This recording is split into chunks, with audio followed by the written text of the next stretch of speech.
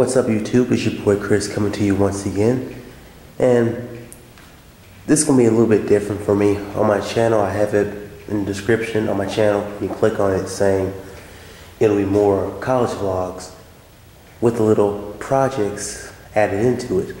Well, today I got a little bit of a project to do. Today I'm going to be blacking out my Chevrolet emblem, this baby right here. And let's walk back here, blacking out these two. And no, I will not do the tail lights because it came out terrible last time I did it. But anyway,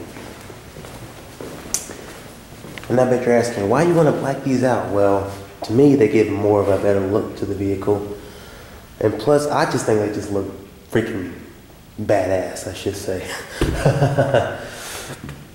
I did have this plastic dip actually twice before, but it didn't really come out as well as I wanted to. So I ended up taking it off. So, and as for this one back here, these two, especially this one, this was literally a pain to get off. Believe me, when I said that was a pain to get off.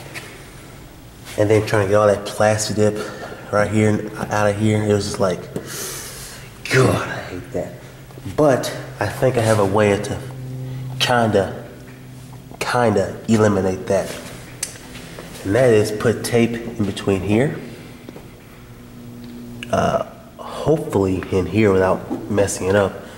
And then probably right here. And I'll probably max this off in case of overspray. And I'll probably put tape in here. And this one's really not that bad, but I just gotta mask this part off. It's pretty much this whole thing. Sorry, whoops. This whole thing right here. All this to keep from overspray. So if you just give me a sec, I'm gonna clean it off first. Then I'll mask it off. And then I'll come back to you guys later. Okay, so what you wanna do is take your favorite glass cleaner. I got Windex. Has some other stuff in there, but I didn't feel like getting that out. This was the closest thing I had. Give it a quick shake, and as you can tell, I'm using my left hand. I got this in my right hand. Insulation. So what you want to do is just spray that off, and then take yourself a microfiber cloth and just clean that off. Just clean it off. Remove any dirt or any bugs off. Now just do the same thing here.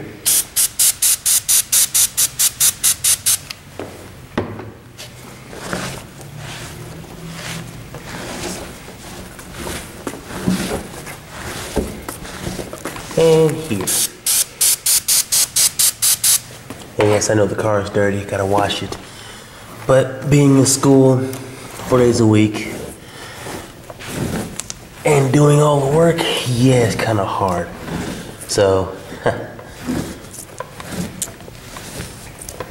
alright guys, here's the finished product. Looks pretty neat, doesn't it? No overspray anywhere. Now if you see any little black spots, obviously the camera's not going to pick it up. It's because I had a little bit of overspray, and plus one day, I guess you can see the black spots there. But yeah, anyway, it was windy one day, and that was the only day I can really do it, because the next week was going to rain, and plus we didn't have this garage here at the time 2 years ago. So yeah. Now, as for the other side, check that out. That was pretty sick, doesn't it? I love how this turned out, I really do.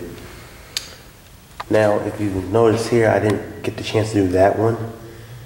And that's because I ran out of tape. So I'm gonna have to go buy some tape here one day next week or so and get that plastic dip and show you all the finished product. But yeah, that's how that looks. And you see a little bit of a black spot. Some of the plastic decided to drip off the tape, so, and no, I didn't use too much of it. But yeah, I really like it, and I hope to keep this thing on for a long time. I hear nightshade works a lot better, but I don't know. I have to buy it for myself and see. Oh, one more thing. As for the taillights are concerned, I may just go ahead and buy some nightshade with it. And if you see a little bit of black stuff on it, that's when I had the thing plasti dip. And unfortunately, I did 3 coats of that stuff. God, I was supposed to hate it's dark enough. I was supposed to go any further than that. No, that's not the case.